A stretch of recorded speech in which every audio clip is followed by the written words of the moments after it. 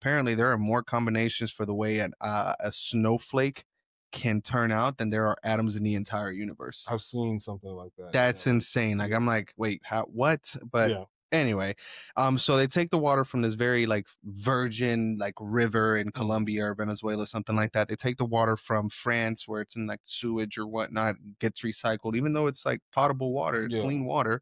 Um, and then they take water from like water bottles Mhm. and they freeze them. And what you start to see is whenever water has been able to make its way through natural processes throughout the ecosystem, like going down rivers or coming up from springs and things like that, and this water has been able to just work its way through minerals, work its way through just nature. When it freezes, it makes these beautiful snowflakes, very coherent. They're always hexagonal. They Mhm. have six sides, just very beautiful. They look like these little fractals. I mean, they look Mhm. just beautiful.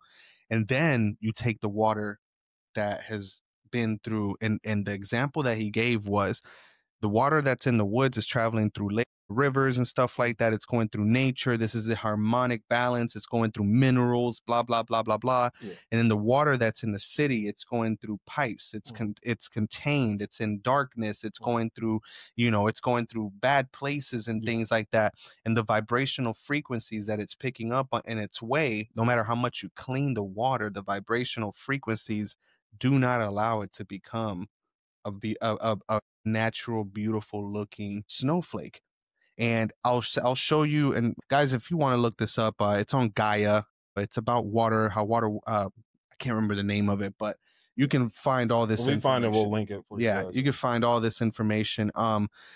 It turns into these ugly snowflakes. Like Mhm. they're barely hexagonal if they are. There's no, like when you think of a snowflake, you think of this beautiful, Yeah. Yeah. you know what I mean? There's none of that. Mhm. None of that. And then the other experiment that they did, it was this guy from Japan, very famous experiment, Mhm. was he took water and he put them in mason jars